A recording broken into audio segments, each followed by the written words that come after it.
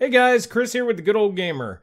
So just a couple of days ago, I posted this video right here where I went over HardOCP's article, Kyle Bennett's article, discussing the Nvidia Geforce partner program and how this could affect basically the PC gaming market. And I went ahead in that video, I got it up real quick, so I want to go ahead and touch on a couple of things that I kind of left out in that video, and then I want to kind of give you what I've come across since then, and kind of where this whole situation's at, and kind of my thoughts as to the reason why I think Nvidia has done this.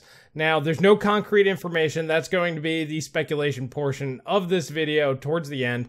It's just going to be my thoughts as to maybe why Nvidia would want to seem so opportunistic and kind of capitalize on a situation that doesn't appear to be any real reason why Nvidia needs to capitalize. I mean, they have 70-ish% if you go by shipping volume, and in reality, if you look at like the Steam hardware survey, they're well over 80% of the GPU market, the gaming market. So why the hell would they want to go ahead and do anything that may possibly hurt their brand? Well, that's what I'm going to go ahead and surmise at that particular point. But first, let's go over a couple things that I missed in the last video. All right, so in the last video, I actually forgot to describe the real issue from the Geforce Partner Program. And I'm going to go over that from Kyle's article here at HardOCP. So this is going to be in the description below if you guys want to read the whole thing yourself if you haven't before. But all right, let's get into it.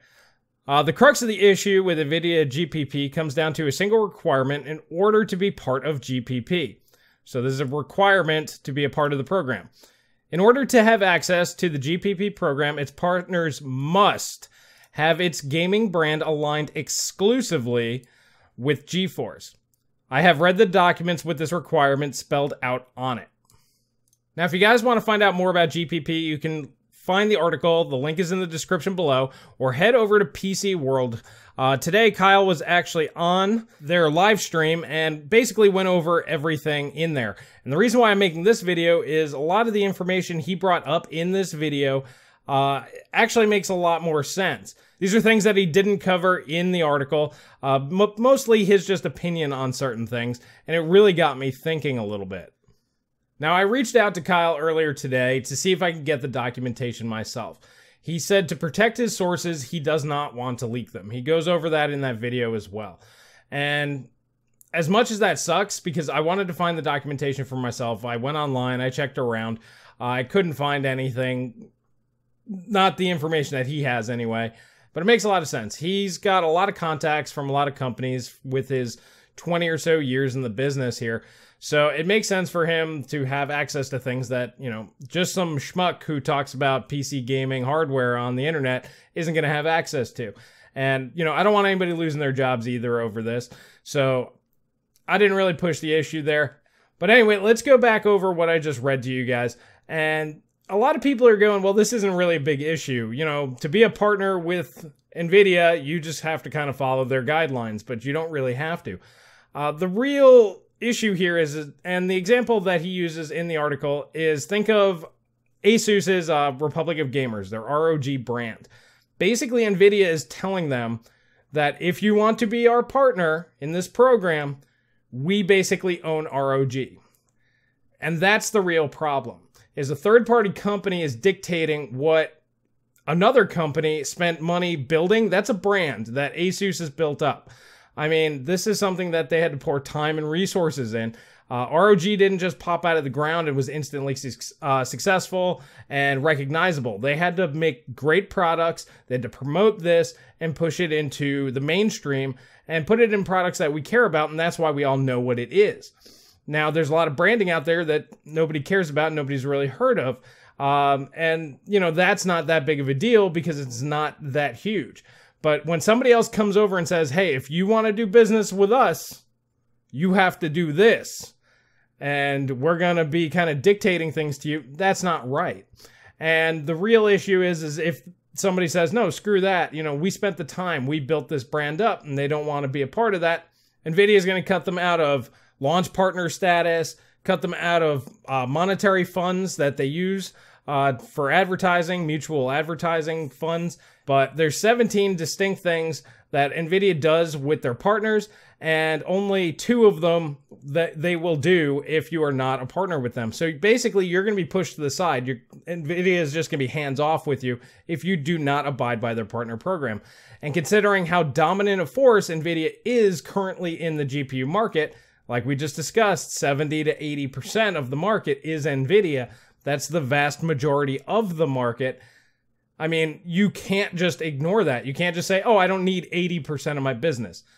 That will just shut down a lot of people. So this is putting a lot of companies between a rock and a hard place.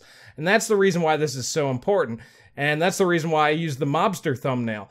It's because that's basically what it is. Hey, if you want some protection, you got to float me some money. You know what I'm saying? You know, it's not right. And the worst part about this is let's say there's some company that's like, no, I don't want to be a part of this. And then Nvidia just stops sending them supply. You know, it's very clear that those that do abide by this and that are a part of this program are going to get preferential treatment. And that makes sense. You know, somebody that's willing to sacrifice their own branding for you are going to receive, you know, supply. You know, if there's supply shortages like there are now, those are the people you're going to take care of, the people that are willing to go to bat for you. And that's just setting up a very anti-competitive market. Who's really going to say no to Nvidia in this particular instance? The 80% market share when, you know, AMD's only got the 20-ish%. And gamers haven't supported AMD. I've made many videos going over that. Gamers haven't really supported their video cards even when they were superior. Anybody remember Kepler? GCN was better than Kepler. Just was. Kepler still sold better. But now that Nvidia clearly has technology lead, they have everything. They are in the lead. They're in the dominant spot. But what came from that video, the last video, my big question is why would they do this? Why would they allow this to even be the possibility that this information would get out and possibly harm their brand? And this is the speculation portion. This is just me kind of going over what I think. Kyle actually said something pretty important in that interview that he did earlier. And he said that Nvidia is thinking long-term. See, us in the PC industry, you know, us PC gamers and hardware enthusiasts, we think very short-term. You know, in my comment sections, I see people all the time going, oh yeah, the GTX 10 series, that came out like 3 years ago. It hasn't even been 2 years.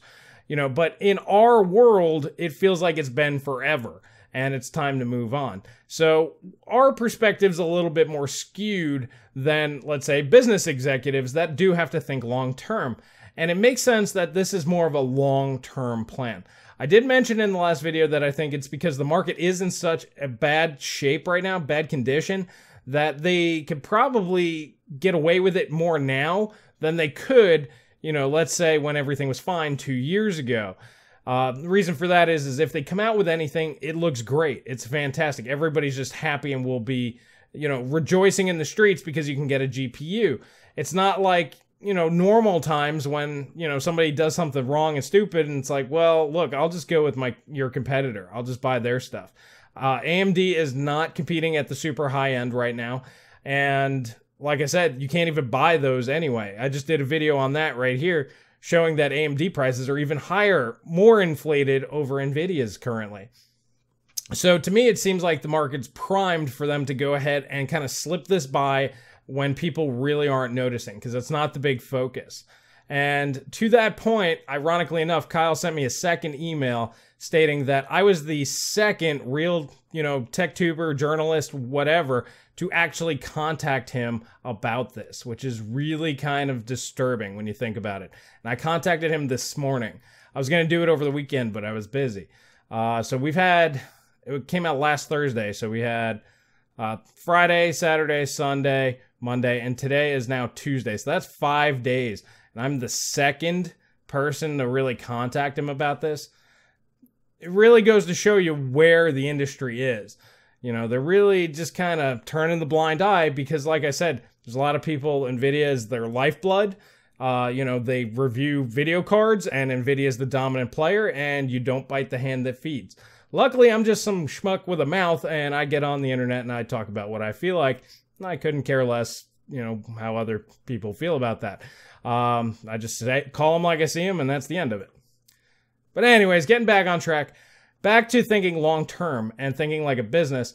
If you really think about it, both Intel and AMD really control the PC market. GPUs don't do anything just sitting in a case by themselves. They don't do anything plugged into a motherboard without a processor. They just sit there and they do absolutely nothing. And this also came up in that interview. Remember when Intel wanted to get rid of PCI Express to cut out Nvidia? And I don't remember the reasoning why, and he couldn't either on the interview. The reasoning why they had to put it in there, they were kind of forced into using PCI Express, and that was so that other manufacturers could build devices and plug them in, so it wasn't a proprietary standard that Intel did.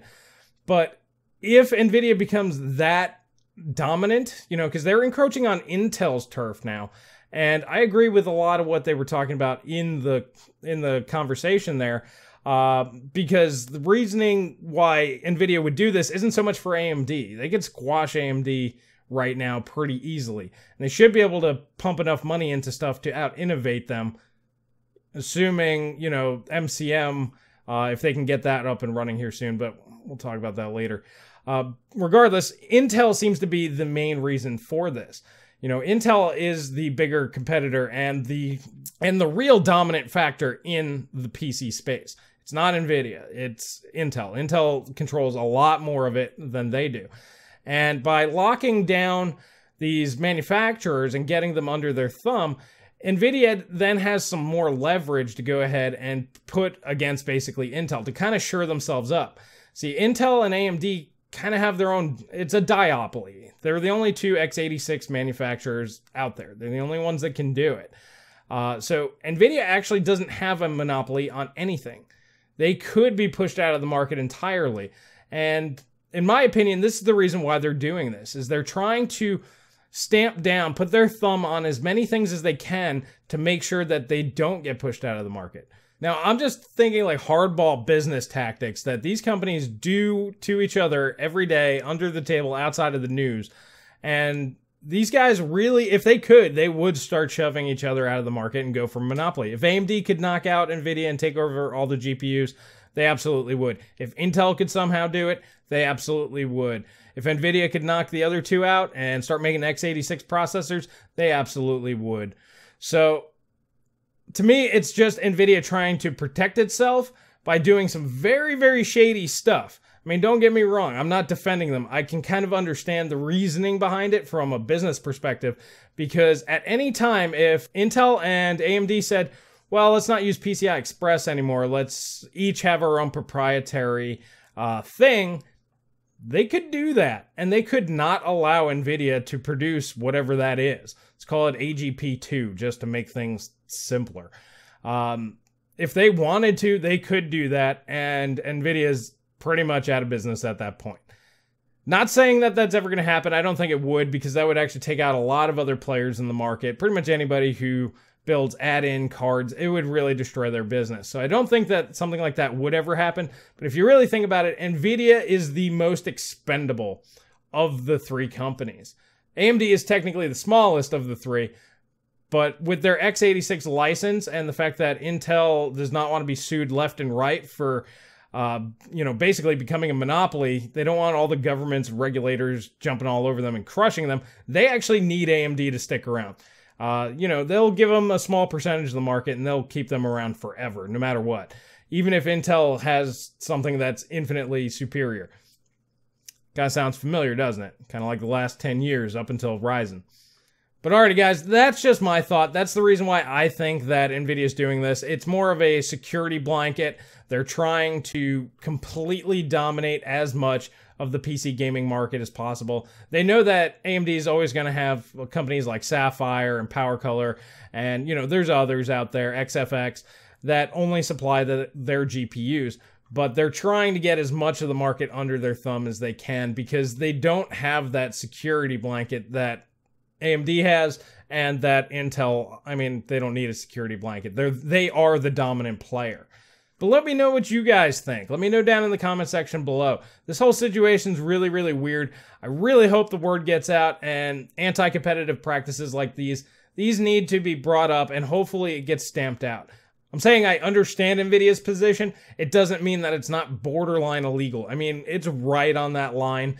That's not for me to decide. I'm not a lawyer, but this could lead to a lot of bad things for Nvidia and AMD. AMD's in a bad spot right now. I mean, Navi might come out and just bash the hell out of Nvidia, but let's just say all the manufacturers do agree to this. They can't make, the AMD cards the way that they normally would. They wouldn't present them. They wouldn't have these really cool gaming cards out there that you and I would want to buy because of this licensing agreement. So this could be a real issue, and it's straight up anti-competitive.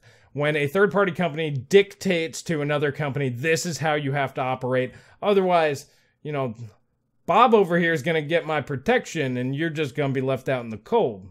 I'm not saying anything's going to happen, but it gets cold sometimes. You got to read between the lines. This is how business is done. It's shady, and it takes lawyers to kind of work out whether it is legal or illegal. But as consumers, you guys need to be informed that this is what's going on. But once again, let me know what you guys think. And let me know what you guys think about only me and one other person contacting Kyle about this.